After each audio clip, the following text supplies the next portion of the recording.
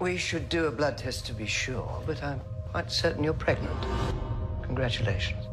It is such good news. We're meant to be going away. How are we going to do that? You'll go as a family.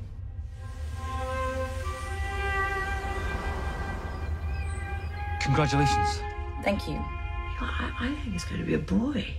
We've decided that we're moving to Australia. You're not taking my grandchild. We need a fresh start. You cannot walk out on this place! You did it. Yeah. We're going to Australia. We're going to Australia.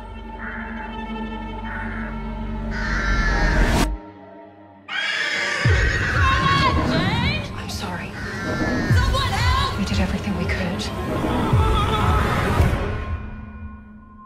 The funeral's tomorrow. I should go home. No rest.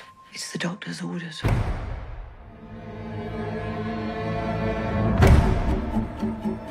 How are you feeling? Nauseous? I was the same with Benjamin. I'm gonna need some of my things. I sent Thomas over yesterday. Everything you want will be in your wardrobe. How is the baby? I've been feeling dizzy. I'll get you some water.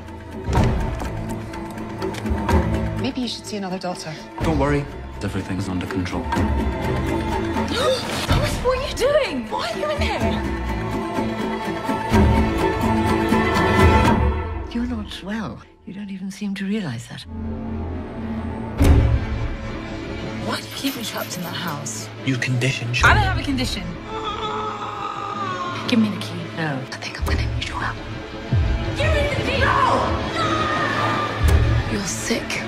Don't you realize you're the one who's sick?